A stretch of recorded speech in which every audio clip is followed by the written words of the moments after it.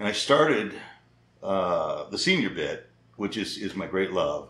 I think it's been 27 years now I've been doing it. I was young when I started doing these senior shows. Now I'm catching up. They must have thought you were so cute, just playing our music. I remember one time I had this gal walk up and she says, she grabs this and she goes, I really like this. Went, thank you. I feel weird. I feel funny, Mommy. Help.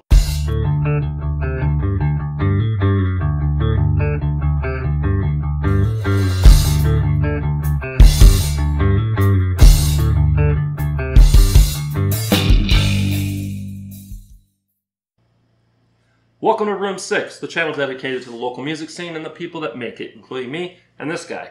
My guest today is a singer, songwriter, and pianist with a penchant for tickling the ivories to thousands of seniors throughout the valley. He's mixing musical talent with humor because laughter is the best medicine. I like all this. Discovered in the hallways of the blues, drawn from the wells of the gospel, and inspired by the colors of jazz, and his latest CD is Dream World. Please welcome to the channel, Johnny Fabulous. Hello, everybody. Hey. Thanks for having me. No worries. Welcome officially to the channel. Cheers. That is not water. I got told on again. Oh, I'm sorry. Were you trying to... I've seen your act, bud. So, real quick, number one, thank you for coming on the channel. Yeah. Number two, I wanted to start with a couple of usual questions like, how long have you lived in Vegas?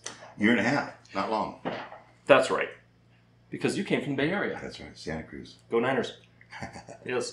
We moved here from Walnut Creek. Oh, okay. They moved here, pointing to my father-in-law off camera. They moved here from, well, where was the last place you lived? Benicia? Yeah, Benicia. Oh, sure. Yeah. Yeah, we moved here actually, like just down the street from where my wife was born at the Kaiser Permanente in Walnut Creek. Oh. Yep. Met her in Davis. But I'm so cowboy originally, so. All right, what prompted the move from the Bay Area to Vegas? Because I know that what you do, your act, which we'll get into. The Bay Area has got a little work for you up there. Oh, I was busy. Yeah. I was really busy. I was doing about 300 gigs a year. That is busy. Yeah, I mean, like for a week I would do nothing and then I'd have 10 gigs the next week. So it wasn't like this, consistent thing. But okay. A lot of senior shows, maybe I'd do one in the morning and do another one in the afternoon, sometimes 3 a day, but usually 2. And I had a really great circuit. I went as far south as Carmel Valley and north to Palo Alto and everything in between, Gilroy and all that. Right. And I started the senior bit, which is my great love. I think it's been 27 years now I've been doing it. I was young when I started doing these senior shows. Now I'm catching up. They must have thought you were so cute, just playing our music. I remember one time I had this gal walk up and she says, she grabs this and she goes, I really like this. I went, thank you. I feel weird. I feel funny, Mommy. Help. But I enjoy it. There's some real... I guess the thing about the senior homes is I drive there going, this is going to be great. And I leave there going, that was nice. People tapped their toes, they sang along, we had some laughs, right. It's all good. But sometimes there are things that happen that are just, I don't know if you can say miraculous, but they're amazing. And you get to see the power of music in the moment, in action. And I'll give you the most wonderful of all the stories is I was playing at a place in Morgan Hill. Okay. And kind of a big room, they had a piano right in the middle, and I walk in and say, hello, everybody. Or you're playing in the round. And in the round. And there was a guy in a wheelchair, maybe 6, 8 feet away from the piano, older fella, probably in his mid-80s, very heavy set. Mm-hmm. And I sat down at the piano, and I just did this kind of Liberace roll-up. Right? And the guy just bursts out the song, whoa! And it kind of was startling, and I went, okay. So I thought, well, I'll do a song that we all know, and I'll have everybody sing. And he just kept singing and kept singing. And then I saw like the caregivers like whispering to each other, they're pointing at him. And then I saw people start coming in from other parts of the building, like the janitor and the gal up the front desk. I think I know what's going on. Go ahead. And so finally, one of the caregivers whispers in my ear, he hasn't spoken since he moved in. Wow. First sounds he uttered since he moved into the place where musical. And nobody could have ruined my day. No. That day. I was on cloud nine. And, there's been other stories. That's probably the most dramatic. And I did follow up, and he spoke for like a couple weeks, and then he went silent again. Oh. And I think he passed not too long after that. But this is the thing about music. I've been thinking about this all day because I knew we were going to gather. Right. There's this thing in music, in today's music, I find lacking in that I don't hear healing qualities in a lot of it. Yeah. And there is such healing power in music. And, it can lower your blood pressure, certainly calm the mind. Right. Maybe have a release, an emotional release. It does so many things. Endorphins and the serotonin. Yeah, help you sleep. Just all good. And in my world, my view of music changed doing senior shows year after year after year because I could see the power of music affecting the residents in a beautiful manner. Mm-hmm. So I took the focus off of my original music to a great degree because I was just enjoying what I was doing. Right. I just love them, and it's mostly little old ladies because the men don't live as long. Well, it's true, especially when you're married. and they're just sweet.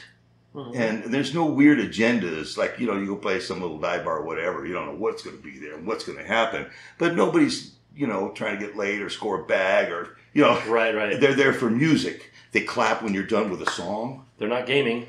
No. Yeah. They're not gaming. Yeah. And I just enjoy them. I like the era of humor that they grew up with. Mm-hmm. When I was a kid, I was really like into the Marx Brothers and the golden age of radio with Fibber McGee and Molly, the Great Gildersleeve, and I love the George Burns and Jack Benny, all that stuff. It's right. just deep in my bones. So the humor that I try and present to them is coming from that space. Right on. So now, for all the kids that are confused, that are under 30, all the people he just listed, yeah, look it up. Google it. Wouldn't Google have been great when we were even 20? We had encyclopedias. You remember those things? I sold them. Yeah. Did you really? Wow. Yes, out of a kiosk in the mall. Oh my God! I don't think I've ever met an encyclopedia. World Book encyclopedias. We had the World Books. Uh-huh. Yeah. They had pictures. Couldn't afford the Encyclopedia Britannica. We had those too, but yeah, but they didn't have cool pictures. Yes. Well, now that we're done dating ourselves. Yeah. So, you hosted a TV show at one point. I did. Now, it was 10 years ago. Where was it? That was not here, right? In Santa Cruz, there was a local cable access channel. Yep. It was downtown on Pacific Avenue. It's called Wayne's World. I'm just kidding.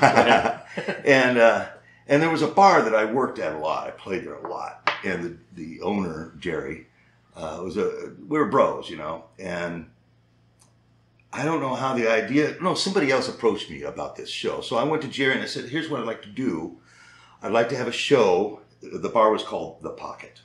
Nice name. Yeah, right? Was it a billiard place mostly? It had one pool table. And was it a jazz place? You're in The Pocket? On Mondays.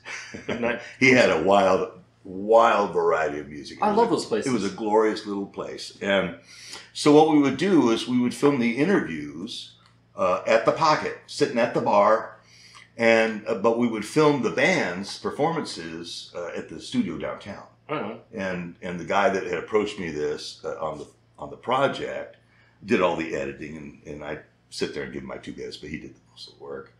And then eventually he threatened one of the other guys at the station, the show got the boot because he got barred from there. So we only did 9 episodes, but they're great. In fact, my wife Pam is on one of them. Now, what is it called? Is it still out there? In the Pocket with Johnny Fabulous, and there's 9 episodes on YouTube.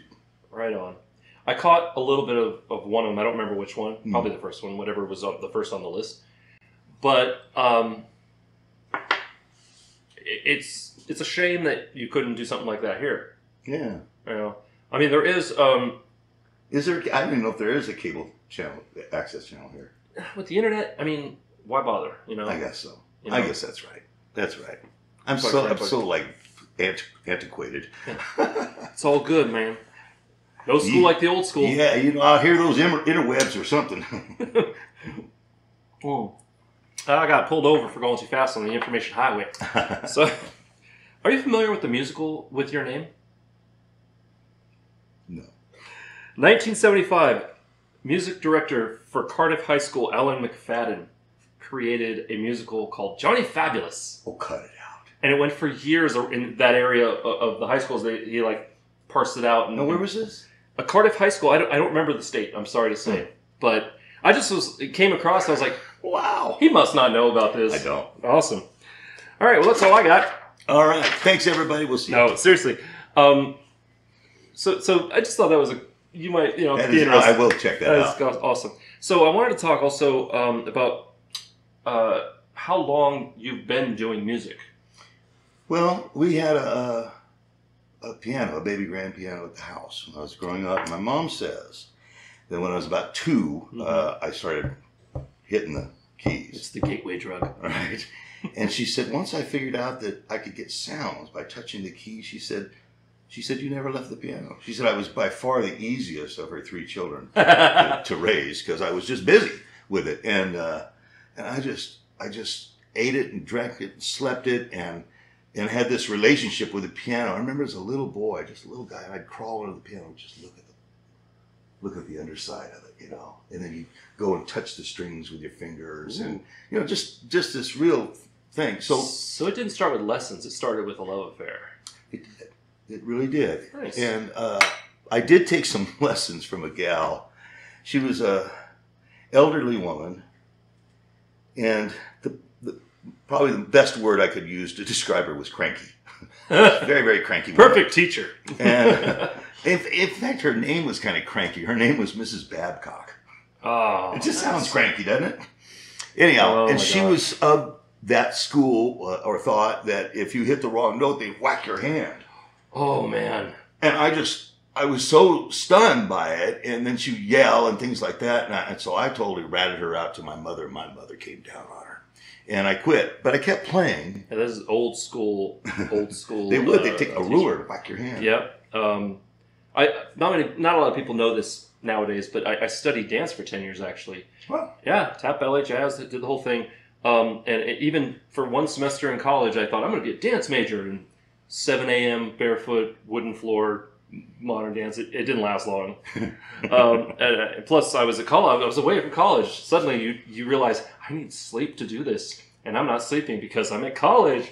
Oh. So, yeah. But I was fortunate because my teachers grew up with those teachers. And so they didn't want to be those teachers. Yeah. But I heard horror stories about what they do, especially to the ballerinas yes. on Dancing on Point. Because, man, Dancing on Point is bad enough for your feet. But the things that they would do. But anyway, we're not here for that. So there was a piano there. And I had lessons for a little while. But my ear was already developing. Mm-hmm. My ear was pretty decent at that point already. And I was already starting to make up songs. I didn't call it writing songs back there. Go, hey, Mom, I'll play this song I made up. And after that, I just played for a few years. And then we found another teacher. And she yelled at me, and my mom climbed on her too.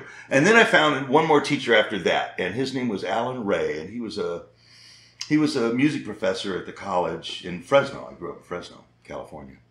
And he was wonderful, and he was fun, but again, I didn't like reading, and I didn't want to work at it because playing by ear was much more fun. Right. So I can read a fake chart slowly to learn a song, but boy, on the fly, I'm not real good. Right. But my ear's not bad, and then I met a bunch of guys that all played by ear. And started playing with them, and they became my first real teachers. Mm. And that continued into adulthood, different musicians over the years, certainly. But when I got to Santa Cruz around 1993, the music was really percolating. I was still working a day job that I didn't dig. And I started performing around Santa Cruz, and then I put my first group together, and these guys... actually, now I think about it, the first band was called the Band of Johnnies. And the concept was everybody in the band gets a Johnny name. So the bass player, who was like this tall, and had these huge hands. He went by Johnny Fingers. Nice. That was great, right? Oh, the drummer, who was a knucklehead, he went by Johnny Lovelace. And the rest was going, what? I don't understand. It keeps getting better. Go on. So the band, we only played for maybe 6 months and went, bye-bye. Right. Was it a 3-piece? 2-piece, yeah. Okay, and then you had Johnny Fabulous. And I was Johnny Fabulous. And so by that time, enough people had come to, it was starting to, percolate around town. And this restaurant owner came to see me one night. He says, I'm looking, or came to see us. He said, I'm looking for like a duet or maybe a solo thing. Could you put something together? I went, sure, no problem. And the band fizzled, and by that time I was Johnny Fabulous. Right. So, in the interim, I was playing this little English pub in Capitola Village called, it's one of those, it'll come to me. We might have to edit it in later. Anyhow, this guy was owned by an English guy. He was very funny. And there were a bunch of English psychologists that lived in Capitola at the time, and they would come there and have beer while I would play. Okay. And I put my card, a band of Johnnies, on the bar, and they all started passing it back and forth, and they started laughing hysterically. I mean, hysterically. I'm going, what?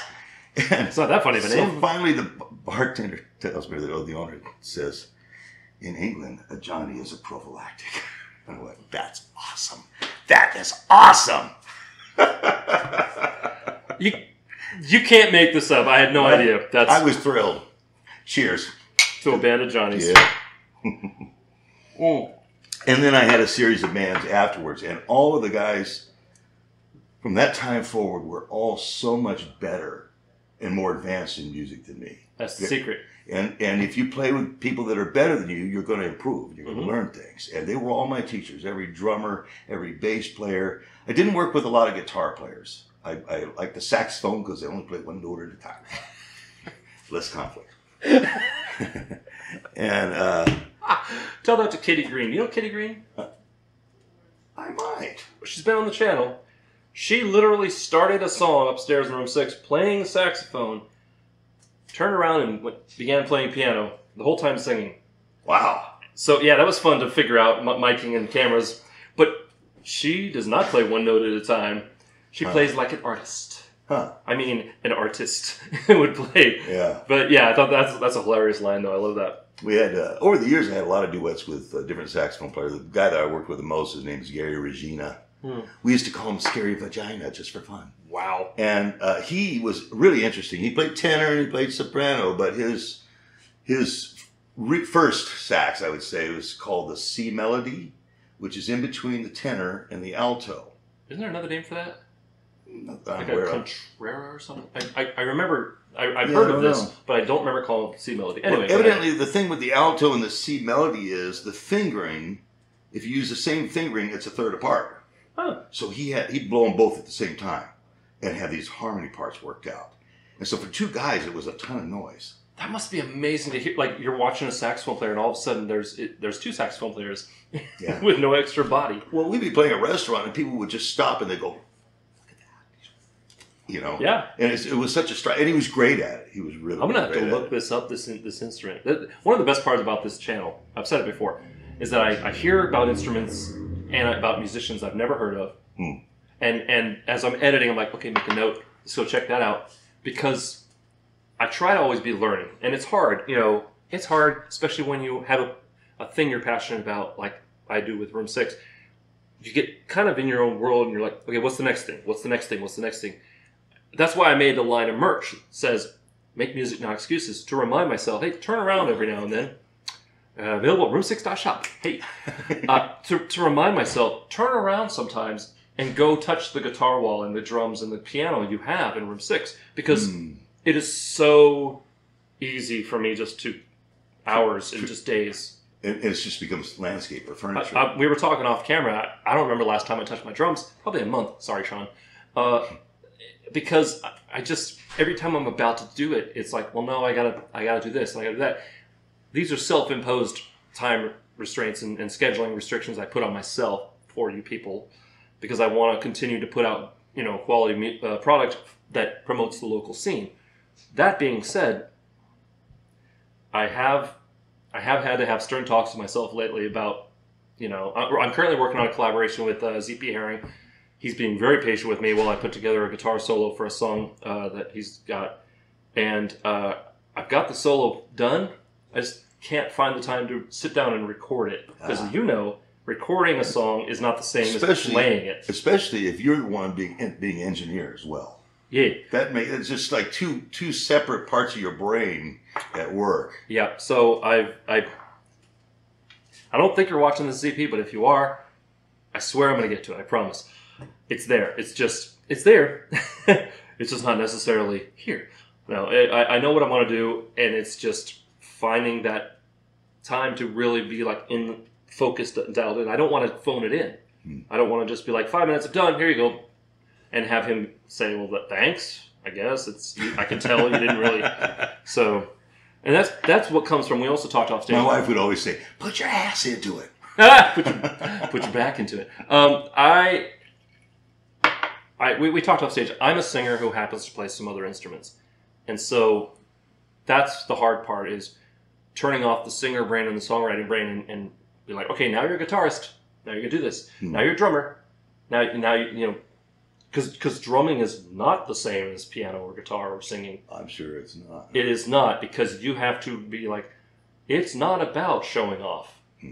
That's right. There's moments, but the better you are at literally being just a metronome, and also the drills, to where you're doing drills, and you're not even really. The muscle memory, and you're so dialed in that you're just like, I'm not, oh yeah, that's what I was doing. Whereas with guitar, you can't really do too much on guitar before you start to have to feel it. Huh. And singing, of course, nobody wants a deadpan singer monotone. Right. So, I didn't start singing until I probably was a teenager, I was thinking. Leads me to my next question. Yes. So we talked about, 2 was when you started really getting into piano, or that's when I would gravitate to discovery. I want to talk about musical influence. What was that earliest musical influence that said, I want to do that for a living instead of, as opposed to whatever else? Because I know it wasn't at 2 years old. So, right. But when did you make that transition of, you know what, I want to be a musician? Well, it was later. It was much later. Please do tell. In my teenage years, I kept playing, and I was learning and growing. And I got married pretty young in life and started raising a family. So I just went to work. I had a day job, and I still played. And then changes in life, and I was a single guy again, and I was living in Santa Cruz. I worked for an electrical distributor, and I hated my job. I just hated it. I felt like such a liar. Doing selling, or? Yeah, I was a sales guy, and it's hard to sell things that you don't care about, right? Yeah, I've sold a lot, and I know. I'll bet. Yeah. And so I remember this so vividly. I'd driven out to Watsonville to go see this contractor, and we went over a set of blueprints. And on my way there, though, I had an idea, like a musical idea. And so he was talking, and to me, it was just like the teacher on. Yeah, exactly. Yes, the yes. And I got back into my car when I left and went, I have no idea what just happened here. And I drove back to the office, and I thought about it for a couple hours. I went back to the office, and I went to the manager, who was a buddy of mine. I said, look, I would like for you to lay me off. I'll go on unemployment and figure out my music thing. You will be a hero, because the job, they're going to cut me eventually anyway. And he did, and I did. And then the next thing that happened was I was working in Santa Cruz, and the .com thing was going on in the mid-'90s. There was money and gigs everywhere. And I didn't realize that I caught a wave. Right. I just thought, it's me. You already had Johnny Fabulous at this point? Yeah. Okay, cool. Yeah. And for about a year and a half. By the way, spoiler alert, Fabulous is not his surname. Which, if your last name is Fabulous, I mean, that's pretty fabulous. It would be. Go ahead, you're saying. I forgot what I was saying. Layoff and money. Oh yeah, so this wave, I just happened to catch this wave where for several years it was just so busy. It was great. And I was playing all these, the Shadowbrook Restaurant in Capitola, and all these one Ideal Bar and Grill down at the Wharf, and all these great places. And I was probably in my early 30s, and the servers were all in their 20s, and we all go out afterwards. It was just a rocking great time, and people were still interested in music. Like they were there for music, not, oh, there's music, I'm going to enjoy it. Yeah, people were out there excited about local acts, and there were a lot of really creative acts in Santa Cruz at that time doing unusual music, and people were into it and supported it very well. Eventually, over the years, a lot of people, because the rise in housing, the artists had to leave, and the people that replaced them were folks that wanted to hear what I call Friday night jukebox music.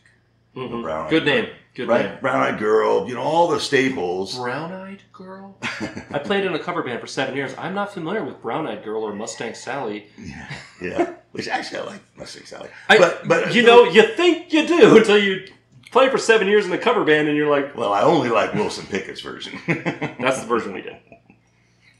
Anyway, go ahead. That of his is something else. Anyhow. That's the version I tried to do, I would say. Yeah. It's... But the scene changed. It really did. And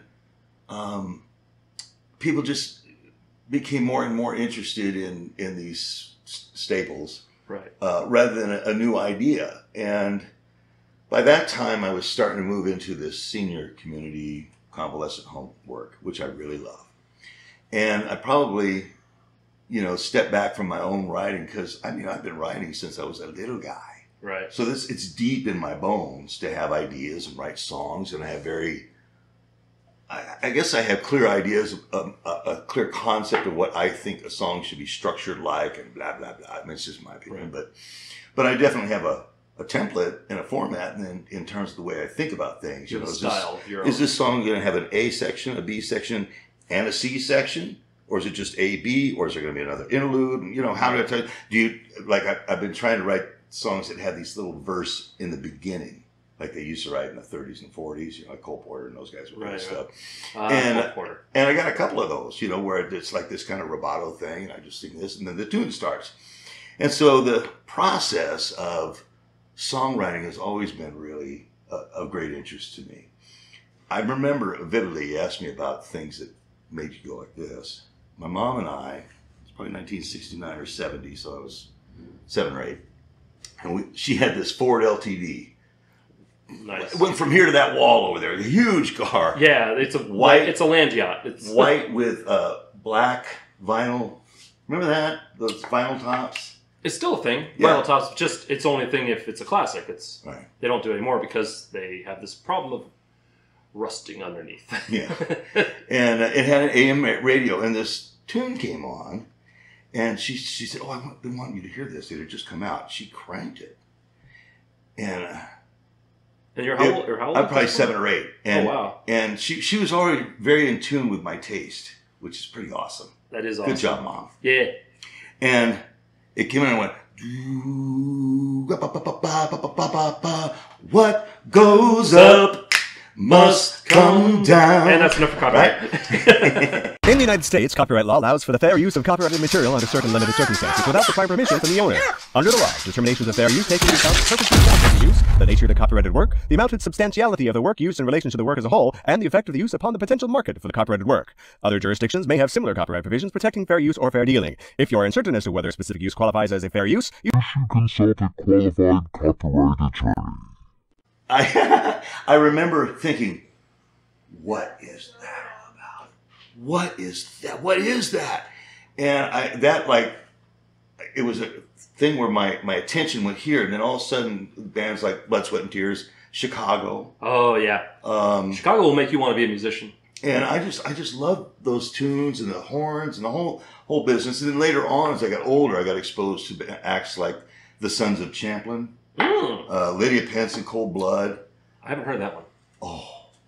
What, say it again? Lydia Pence and Cold Blood. She came out at the same time as Tower of Power and the Suns and all those Bay Area acts. Lady of Pence. Lydia? Oh, Lydia. Lydia. Sorry, I'm hearing Lady of Pants. Oh. I'm like, Lady of Pants? What a weird name. Lydia Pence, as in Michael. As in Mike Pence. Okay. I mean, yeah, same name, right? Okay, yeah. Lydia Pence and Cold Blood, yeah. which is a cool thing. And she was a beautiful, just little tiny little gal with this incredibly fiery, soulful voice. She's just one of my favorites. But they had all these hip horn arrangements that were different than Tower of Power and different than the Suns. Each one of those horn bands in Chicago, they each one had their own flavor of horn arrangements. A flavor. And I love them all. I love them all. So as I continued in my songwriting, I began to write songs that are screaming for horn sections. And that would be this one. Yeah. I was just about to talk about this, talking about horns. The Curious Reprise. Yeah. Did I say it right? Well, some people say reprise. I know. And they're I wrong. like reprise. They're wrong. I agree. But no, so he also has this album, The Curious Reprise, which is very horn heavy, he says. Yeah. I haven't heard it, and I'm going to hear it. Is there something in here besides the CD? Feel right there. Well, that feels suspicious. Don't be suspicious. Don't be suspicious. Oh, don't be suspicious. Don't be suspicious. You got a pin in there or something? Some souvenir pin? Probably a roach. Right, a roach clip. Nice. Also dating ourselves. I just did I'm literally right now editing a video about 420 celebration at Shiva Hut. And I was thinking, I wish I had a roach clip like I did. Growing up, my brother, who's 9 years older than me, back in the 70s or whatever, had given my mom a roach clip with like a nice feather. Cool. It was blue and white, I think. And I, for whatever reason, I got the roach clip as a, preteen and a teenager. But it was just there. It was just clipped on a thing. It was no big deal. I wish I had it now. Just for the prop. If Yeah, big prop. But anyway, let's talk horns on the Curious Reprise. So I had some guys that, mostly saxophone players, helped me with the arrangements. Okay. I would just come up with, lead lines that I thought were important. They would... Musical lead lines, you mean? Yeah, like okay. Ba-da-ba-ba-ba, ba-ba-da-ba-ba, Right. that kind of stuff. And that's the horns. And Riffs, sometimes when there was, harmony parts, they would fill a lot of that in for me. And on some tunes, I don't really have, especially at that time, didn't have great understanding of how a horn section works. So they filled in a lot of the gaps and did great. Like there's a song called Stepping Stone on there. Now, Hal has a song called Stepping Stone. I was going to say... Hal Savar has a song called Stepping Stone. There's also, of course, the famous I'm Not Your Stepping Stone. It's not the Monkey song. No, which is great. When Hal sang that first time I heard it, I'm like, did you steal that from the Monkees? That line? But this is different. But it's got this horn section on there, and it's just wonderful. And there's a guitar player, I guess he's kind of a legendary guitar player, bro of mine. His name is Chris Kane. He's a wonderful. He doesn't know me either. He's somebody on the blues circuit, and he plays this crazy, ridiculous soul. There's a guy in town here, John Wiedemeyer. Do you know John? The name I've come across it on on Facebook or whatever. He's like a first call guy. He's busy. He plays great. He plays on a couple tracks, and but mostly it's a horn heavy album. And we did. Oh, this is interesting. We did a version of Elvin Bishop's "Fooled Around and Fell in Love." And there's this guitar line. That is. Remember that tune? Yeah. I always love that. I sing it like a fifth below Mickey, because his voice is way up there. Yeah, don't try to match your favorite songs if you don't have the range. But what we did was there's this lead line that Elvin plays, dee da da da dee da da, right? So instead of having a guitar do that, we had the horns do the guitar part. With a swell or just punching it? Like that. Yeah. I can hear it. And it's very cool. And then Kane does this incredible solo, and I usually don't have cover songs on my albums, but I just love that song so much. It's one of those where I wish I'd have written it. Oh yeah, no, I have a ton of those as well. But I wish I'd. I never did on my. I have two albums, and I never put a cover on them, only because I wasn't confident enough in myself at the time to do a cover version of it. Meanwhile, you put me at karaoke, I'm your man. To go, huh? Somebody to Love by Queen. Let's go. But I just couldn't. Also, I felt a bit poserish. I always felt like, if you're going to put a cover on your album, that everything else is original, you better do a darn good job of it. Either making it completely your own or really paying... I'm feeling pressure now. Good. No, I'm just kidding. But, all right, moving on. Sorry, rabbit hole. I wanted to talk... Actually, you know what? This feels like a good time, because I'm empty, for a booze break. Booze break. We'll be back. We're back. Booze. Oh, cheers. By all means. Clink. Incidentally, I'm just going to say it again. If you want to help the channel, the best way you can help the channel, other than subscribing, is go to room6.shop. Merch. I'm done. Although I do have cool merch like this. It says... Oh, that is cool. Yeah. Designed it myself, I did. Didn't have a band of Johnnies or nothing. I'm never going to hear Johnnies ever again. I know, right? That is awesome. Anyway, so we got a little off track. I want to talk about your earliest musical influence, and what was it that really said, like, I want to do music for a living, or I want to at least be a musician? Yeah. There was my folks were very devout in their faith, and so a lot of the music I listened to was gospel type of music. Yes. And there was a fellow in the Wells of the Gospel. That's right. There was a guy in the 70s named Andre Crouch. He had an act called Andre Crouch and the Disciples, and he had a particular approach to the piano that, as soon as I heard it, I went, that whatever that is, I'm gonna figure that stuff out. And a lot of it is in gospel type of piano. There's octaves. Sure. It's an octave thing. The octave bounce. That kind of thing. And I still use a lot of that. It's just so deep in my bones. And he had a template or a format, the way he wrote songs, that just made sense to me. And although his subject matter was, on spirituality and faith and religion and whatnot, I like the way he unfolded his thoughts in song. So I didn't write those kinds of songs, but when I did continue writing songs, I like to write about the human experience, about a particular thing that we all feel. Otherwise, I'm just telling my story. But there are guys that are great story songwriters, like Hal is a great story songwriter. Yeah, I don't really write those kinds of songs. I mean, there are some that have a storyline, but for the most part, maybe that's not true. Maybe I don't know what I'm talking about. Now, as I think about it, there are stories. But they're all based on a true story, that's for sure. But I like writing songs that somehow tap into the human experience, this collective experience that we all have while alive. And then later on, of course, the Beatles are certainly have touched all of our lives as writers. Yeah, it's really rare to find anybody who wasn't influenced at least a little bit by the Beatles, even if it was to say, I don't want to make that sound at all. Right. Well, my sister's 10 years older than I, so she was like 12 when the Beatles arrived, or 11 or whatever. And so I was like 1 when they arrived. Yeah. And so my sister was buying those albums since I was 1 year old. She was prime market for them. And perfect, yeah. And so growing up, those records were on. They were on, and I was, playing them too because I just love music so much. And it was interesting because I didn't listen to the Beatles for many, many, many years. And when I was working on the Curious project, the Beatles anthology in the mid-90s was happening. And that pulled me back in, and I went and visited all the old albums, and I realized that even those very first albums, Please Please Me, and the pre-Hard Day's Night albums, right? The ones where it's just like, here's the song, you guys are going to play it. Yeah. Before they started getting cute, getting cute. All those, I remembered them all, even though I hadn't heard them since I was a little boy. You know? Now, for me, I mean, the Beatles stuff, I like it as it got weirder with time. The Magical Mystery Tour and Pepper and Rubber Soul and Revolver and all that stuff.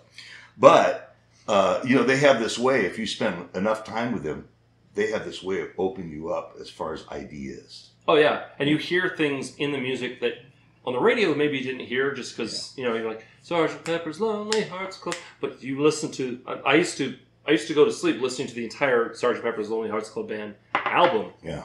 And there are things you hear in the just over and over and over. It's like watching your favorite movie over and over. Yeah. Like Harry Potter, we watch Harry Potter a lot. Screw you, J.K. Rowling. Anyway, go ahead.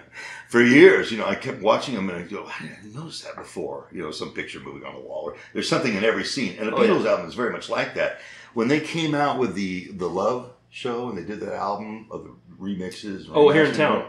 But they did a CD to coincide with the Circus du Soleil show. Yes, which I hear it's amazing. So one of the few Cirque shows I haven't seen. I saw it when it first came out. I remember I just booed.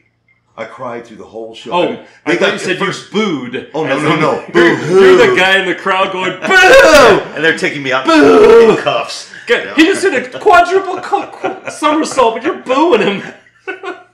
So, but I just cried through the whole thing. Anyhow, when I got the CD, they had done a masterful, that's the wrong word, but wonderful job on the remastering of I Am the Walrus. And I had heard all kinds of parts in there that I'd never heard before. Because it was just everything it was so clean and clear. You went, oh, wow, there's so much more going on here than what I was aware of. Technology, no matter what you think, it's there to make things better generally. Tangent. I literally was editing a video yesterday. Saw there was an update available for that editing program. And that program I was using for color correction. And it was like, all right, well, here's a slider for color saturation, for just all of it, all the colors. It wasn't giving me what I wanted. And I did the update. Suddenly, red, green, blue. I'm like, hey! Oh. Yeah, suddenly, let's get all there. Suddenly, it became a lot better. Yeah. I still ended up re-recording because perfectionist. But, But it was nice. It was one of those, it didn't make it worse.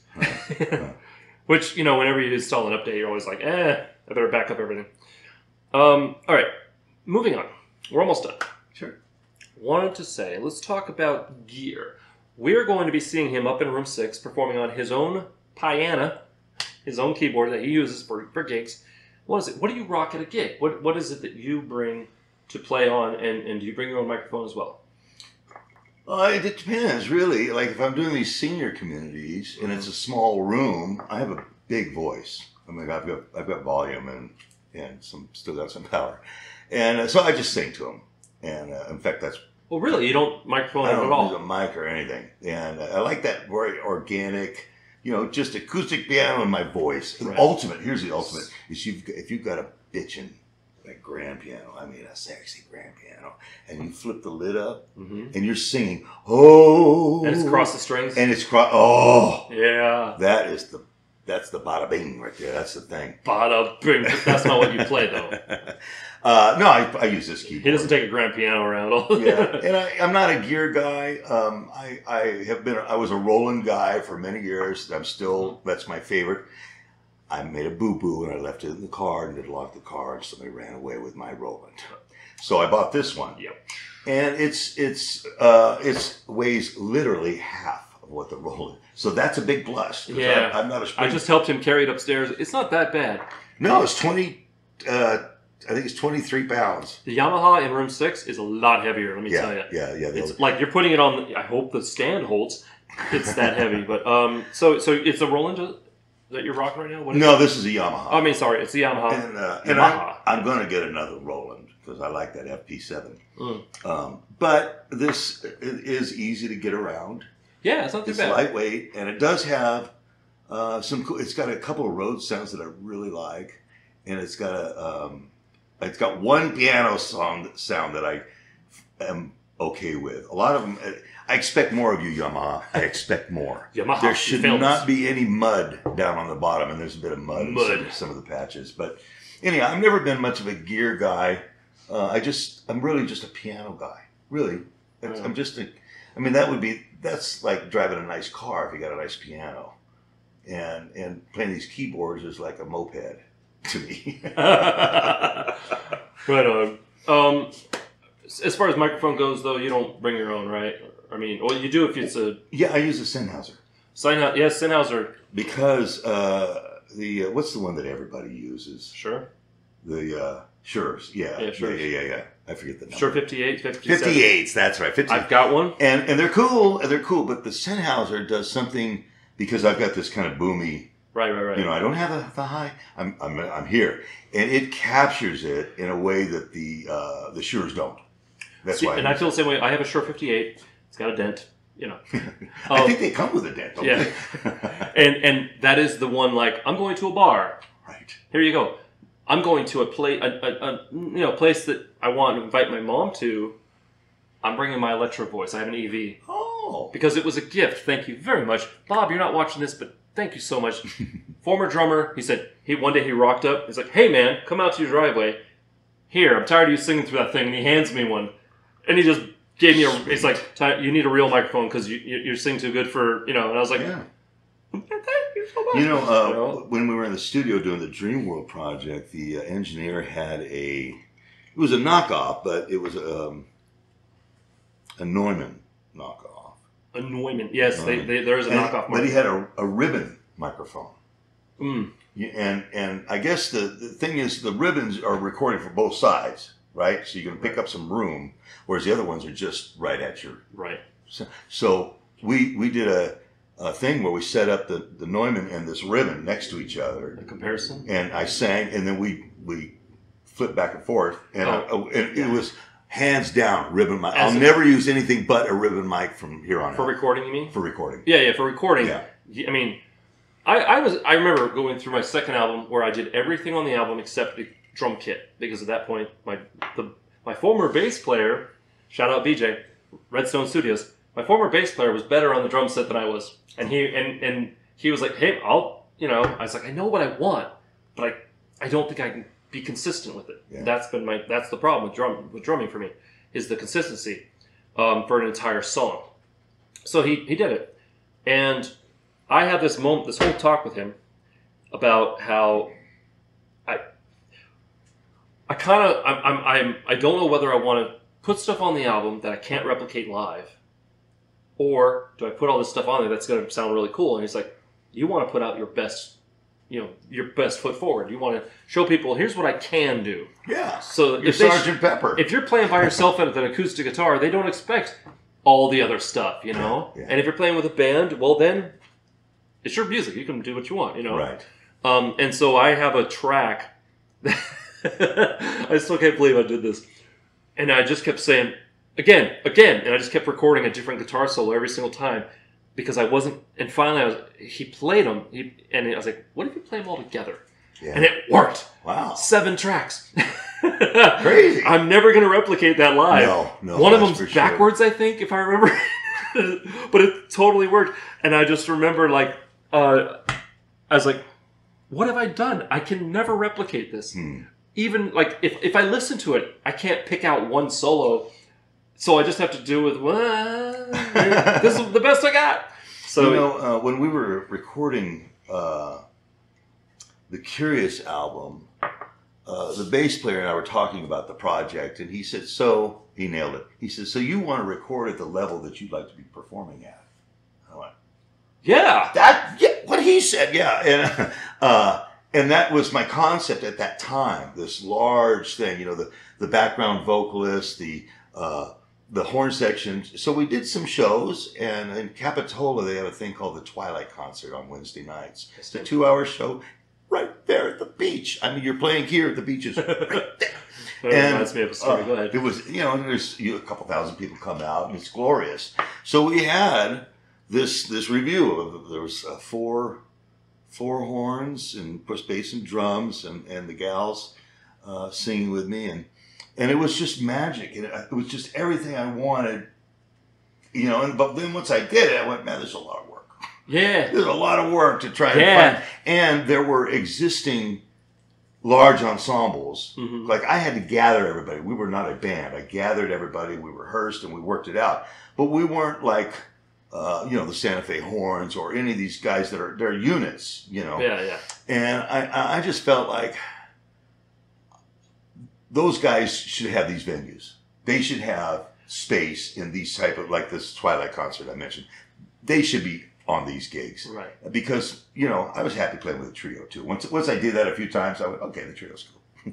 So my trio was called the Johnny Fabulous Orchestrio. Oh, Isn't that cool? I like that one. I'm going to resurrect that here in Vegas. What I'd like to do in Las Vegas is build my clientele with the senior communities, and that's my bread and butter, but it's also my passion. But I do love songwriting, and I love performing my songs, and for those that are into it and get it, it's just a delightful thing. So I'm going to eventually I'll find the right bass player, the right drummer, and maybe a saxophone player, but just have a small ensemble, and then maybe just play once or twice a month at some place that does allows original music. Right. Now, are you familiar with a gentleman named Sar Sheffer? Mm-mm. Well, he's local, and he's a keyboard guy, but he also works for Steve Byers and among other people. And he's got some connections. He was the first keyboardist for a jazz standards band that I sang for real briefly before quarantine. Thanks, COVID. Called the Dirty Martinis.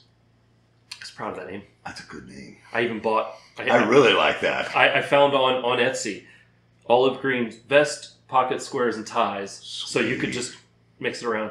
And I gave it to the band, and then quarantine happened, and then somebody moved away. But so now, oh well. It's a great name. But it was the best thing for me because I was coming off of first being the frontman for a trio where I had to play guitar and sing.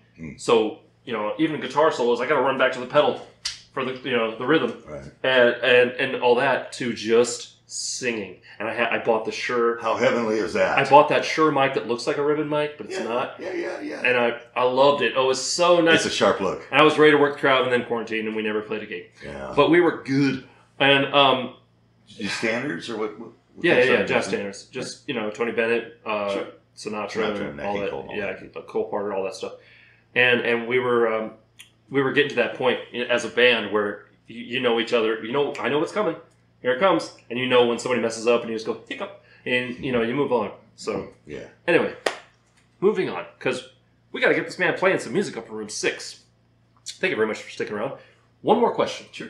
We're going to talk to little Johnny Fab. Let's pretend we're talking to new musicians. One of which is little Johnny Fabulous. What is one thing that you wish someone had told you before you got in the music business? And don't say, I would say don't say change your strings, but you're a piano player. So. I don't know. What is one thing that you... Okay, let me back up. Somebody comes up to you after a show and says, how do I play like you? What is one thing that you wish... one thing you want to tell new musicians to do? Learn from people that are really good, and that play the type of music that you want to play in a style that thrills you. And here's the thing. Now I'm off and running. Okay, bring it. Here's the thing. I remember when I was a teenager, there was this guy in Fresno, and he was an amazing singer. He was really great, but he got most of his stuff from Kenny Loggins. Okay. Right? And it was awesome. I mean, you go hear me go, man, he could do all that stuff. It's incredible. But people referred to him as the guy that sounded like Kenny Loggins. And I remember making a mental note of that. Like, Yeah, be yourself. What you do is you grab a little from this guy, a little from that guy, everything that thrills you, so that you become a accumulation of ingredients of all the things that you've loved.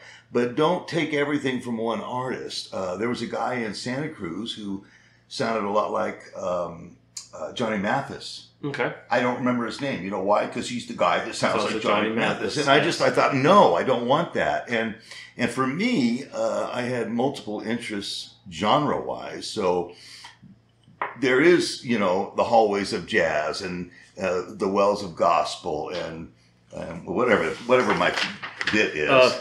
Discovered in the hallways of the blues, drawn from the wells of gospel and inspired by the colors of jazz. I wrote that. But I think that's really important, is to, first of all, study with somebody or study people that you really dig and grab a little from here and there so you don't sound like that other guy. Yeah, As far as the business end, I have never figured that out. I can't help you at all. But as far as an artist, I was determined to have my own sound, and it is. It's a very recognizable thing that I do, and I don't hear anybody else doing it. My wife is the same way. We got together. She's a fiery singer. She's great. Oh, your wife sings too. Oh man, she's something. Do you want to give her a plug? Pam Hawkins. She'll be around at some point. And she's really great. And she has a channel on YouTube, Pam Hawkins. And people compare her to Tina Turner. She doesn't sound like Tina, but she feels like her. Okay. It's that kind of energy where you just go. Pre or post Ike? And, because there's a difference. yeah, I don't know. I'd have to study it further. But as far as just like, she's got this, she float, when she sings, she dances and she's mesmerizing, you know. Right. But one of the things when we got together, she would have these choices of notes as a singer that were so unique and different than all the other vocalists out there. And I said, what is this? Where does she get this from? Well, one day we were listening to a Betty Davis album, Miles' wife, ex-wife, the funkiest woman on the planet. She just passed away last year. And Betty went, you know, or something, one of those little Betty Davis things. And I went, there it is. All right.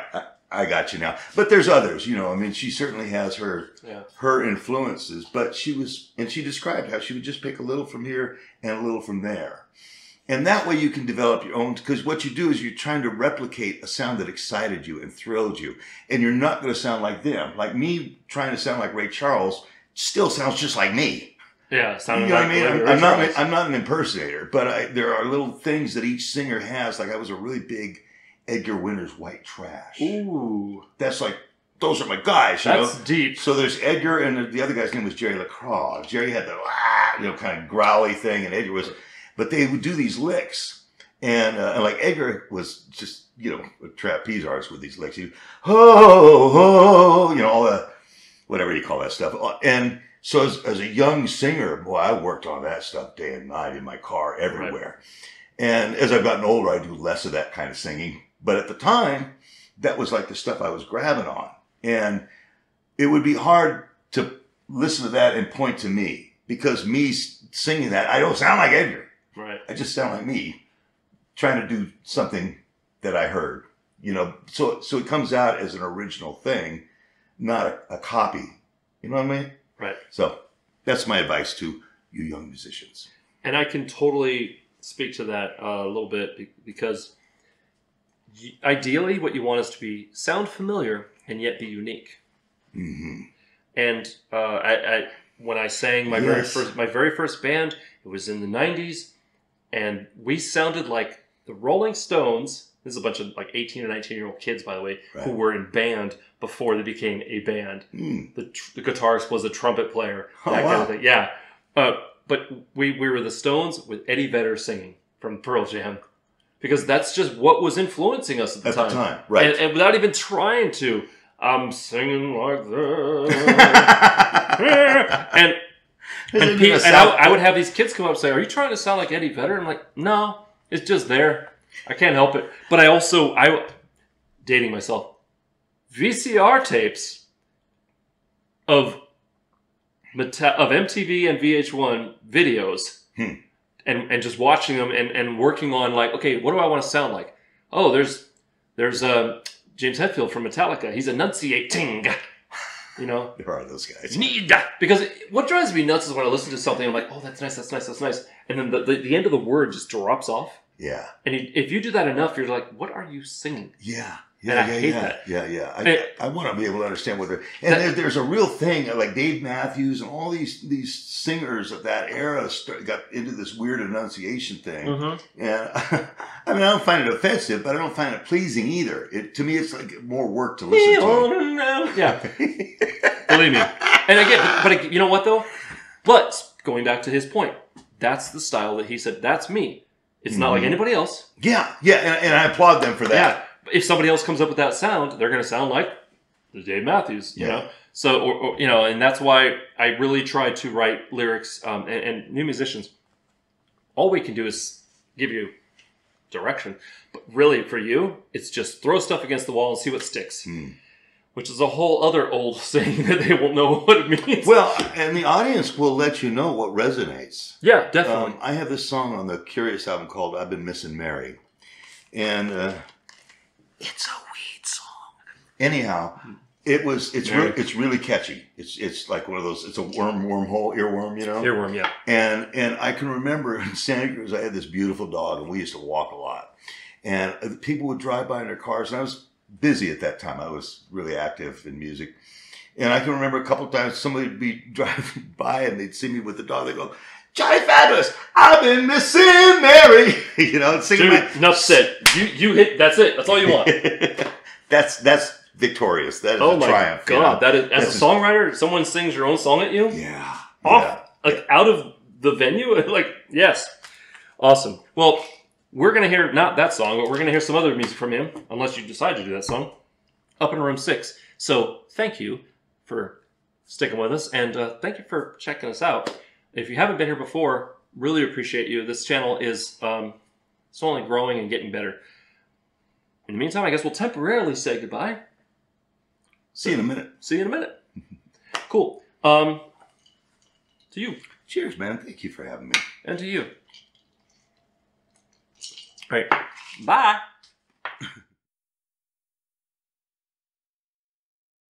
This is called "When My Voice Is Just a Whisper."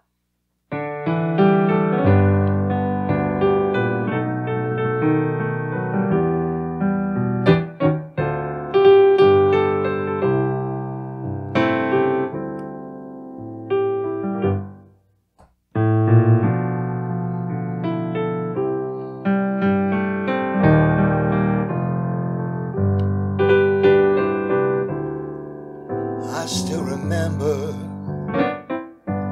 the day that we met.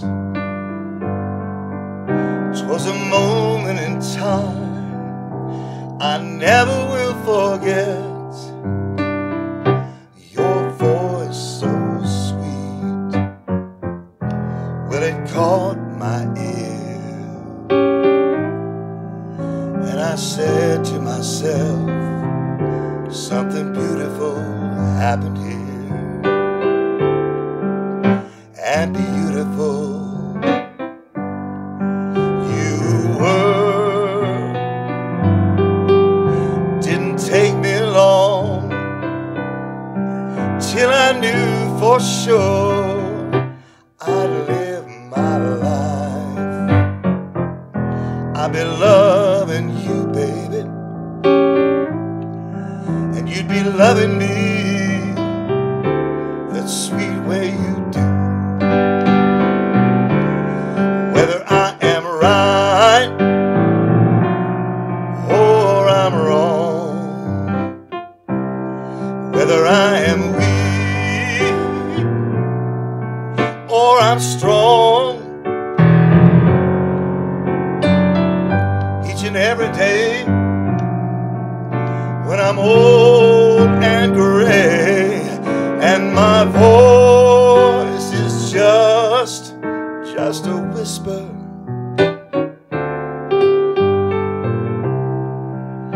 I will sing for you. Yes, I will.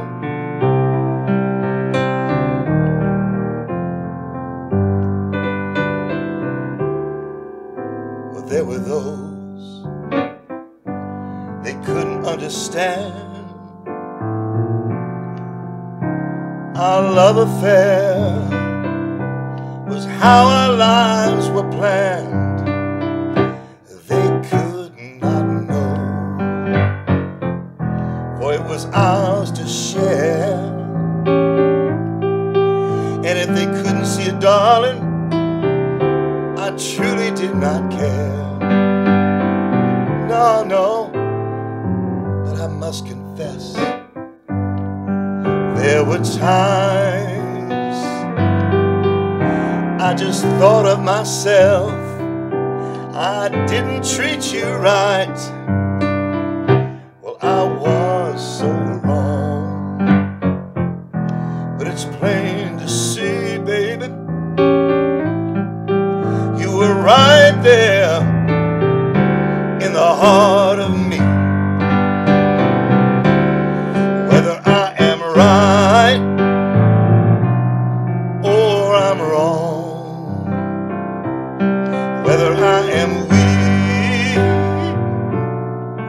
or I'm strong. Each and every day when I'm old and gray and my voice is just a whisper, I will sing for you. Yes, I will. If it makes you happy, baby, I'm gonna sing for you. Hey, hey. Listen to me, baby, I love you, I love you. When my voice is just a whisper, I will sing for you.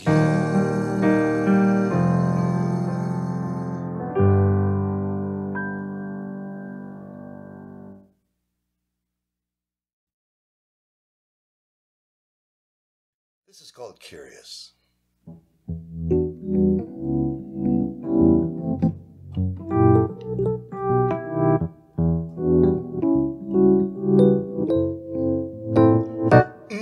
I wanna know what brings you pleasure. I wanna feel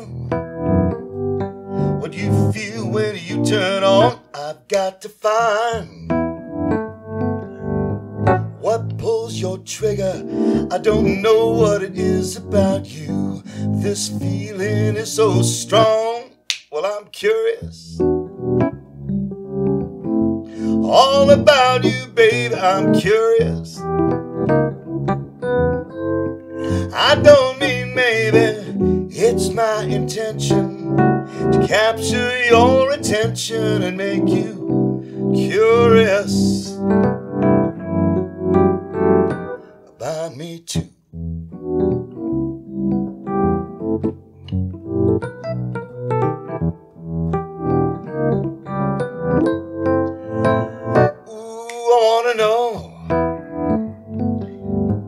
What it takes to shock you. I wanna be what makes your body shake. I've got to find the rhythm that'll rock you, mama. My mind is full of wonder. My body just can't wait. I'm just so curious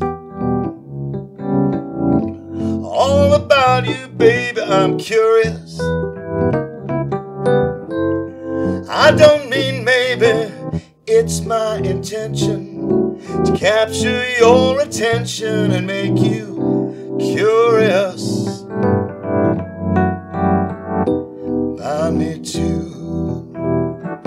I wanna move you, got to groove you, satisfy and soothe you. In my mind, it's the right time to feel your heartbeat next to mine.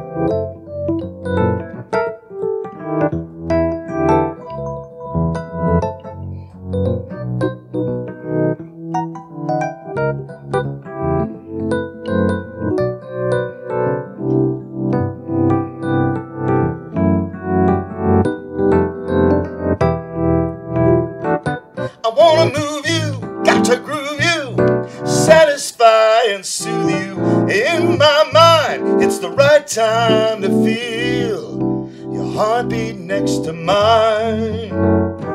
Ooh, I'm curious, baby.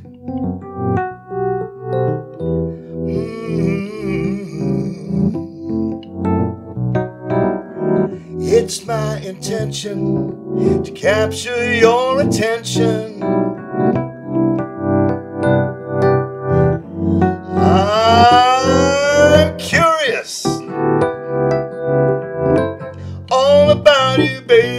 curious. I don't mean maybe, it's my intention to capture your attention and make you curious about me too.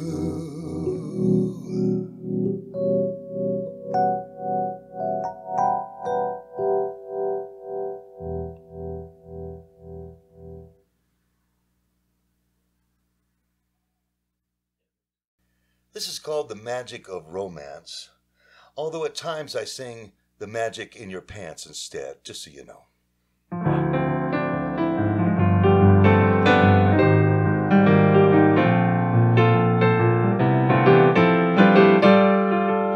When the fire of love grows dim, passion is gone within. There's things you can do to keep the flame alive. A sweet surprise, have adventure within your eyes. Let her wonder what's come over you, and hold her close whenever you dance. Give to her the magic of romance. Remember to touch her face, warm her with your embrace. Let her know just what she means to you. Call her simply to say hello. You'd be wise to let her know she's in your thoughts, whatever you may do. And hold her close whenever you dance. Magic in your pants. If she loves roses, send them right away. Regret won't find the one who's willing to take a chance. If she loves moonlight, it can only enhance what you will find in the magic of romance.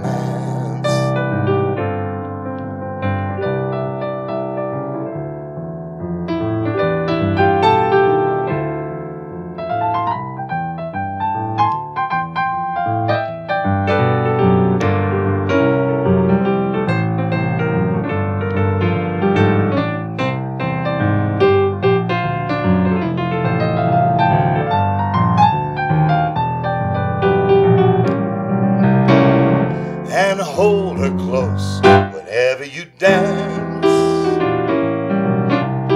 Give to her the magic of romance. If she loves roses, send them right away. Regret won't find the one who's willing to take a chance. If she loves moonlight, it can only enhance what you will find in the magic of romance. Don't be afraid, take a lover's chance. You will find the magic of romance.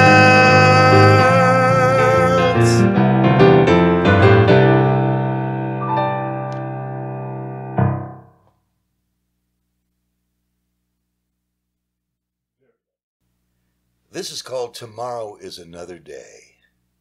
I don't think anybody can argue with that, although I'm sure somebody would want to.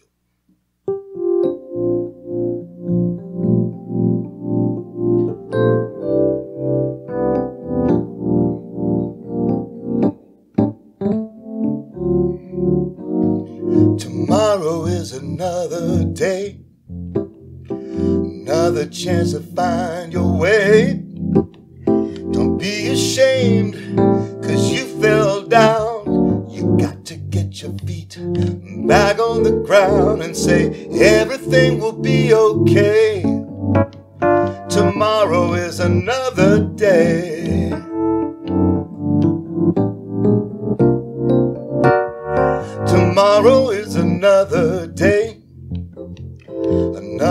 chance to find your way. Don't be ashamed. You fell down. You got to get your feet back on the ground and say everything will be okay. Yeah, tomorrow is another day. Try again.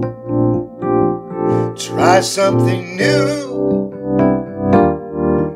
You'll be amazed at what it does for you. Tomorrow is another day.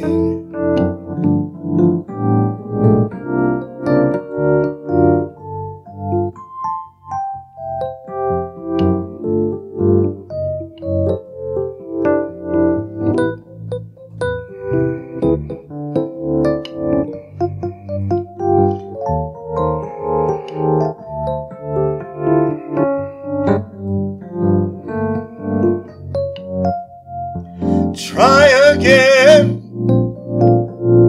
Try something new.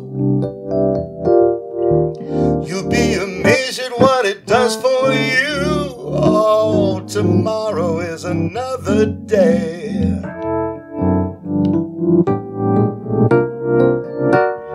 Tomorrow is another day.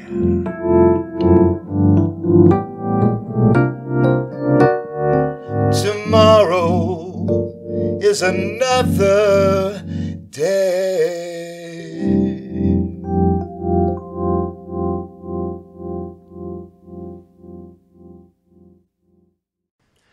I want to thank Johnny Fabulous, or Johnny Fab, for dropping by. It was a great interview and a great performance. If you want to hear some of his stuff, I've got links down in the description. You can get Dreamworld or The Curious Reprise. If you want to check him out, there'll be links for his social media pages as well. And if you want to be on the channel, whether reviewed, interviewed, or both, hit me up using my email address or the social media link down in the description for the Room 6 social media. Also, that's how you can support the channel with merch or with buying my own CDs or Patreon. All those things help, and they help the scene because I'm going to do some cool things with the money. Hey, how about that? In the meantime, if you want to see more videos like this, please click up here. And if you want to subscribe to the channel, really appreciate it. Please click down there. And don't forget to ring the bell.